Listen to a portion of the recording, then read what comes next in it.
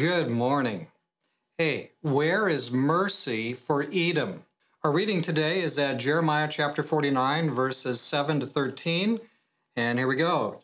Against Edom, thus says the Lord of hosts, is wisdom no more in Teman?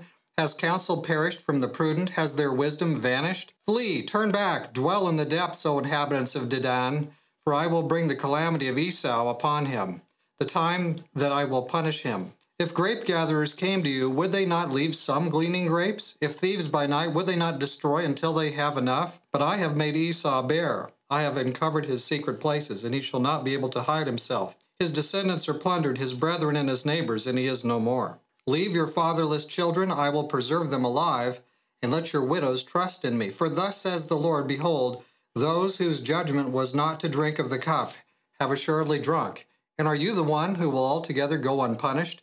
You shall not go unpunished, but you shall surely drink of it. For I have sworn by myself, says the Lord, that Bozrah shall become a desolation, a reproach, a waste, and a curse, and all its cities shall be perpetual wastes.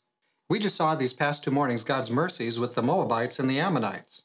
But this passage says that Edom will be stripped bare. Nothing will be left. What's going on? Is God arbitrarily merciful to the Moabites, but he's being totally harsh with the Edomites? Is there something wrong here? Well, don't forget the history.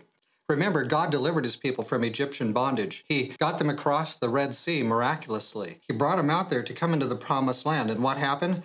They sought passage through Edom. You can read about it in Numbers chapter 20. The king of Edom and the Edomites absolutely refused to let them go through. They asked very graciously. They weren't asking for anything but just safe passage. But they absolutely, utterly refused. Edom was that way towards God's people. See, they showed no mercy, and now they will receive no mercy. Keep in mind also that salvation is always also an individual matter. God sets up nations and takes them down, but on an individual basis, people can be saved or lost. Their choices will determine what they do. Salvation is always an individual matter.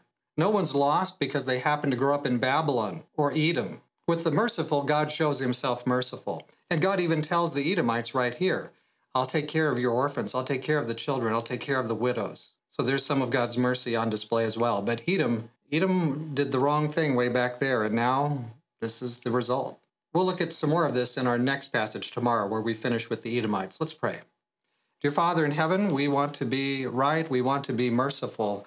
We see you're being merciful, even though you also are carrying out your purposes as well, with some people who are relentless and absolutely refuse to work with you. So thank you, Lord, for hearing our requests, that you would be with us, work with us just as you worked with those Edomites who were willing to be worked with. But Lord, you set up kingdoms and you take them down. And so, Lord, that is your business. Help us to be right in our hearts with your heart. We ask it in Jesus' name. Amen. God has enormous mercy for the Edomites as individuals, and he has great mercy for you and I as individuals too.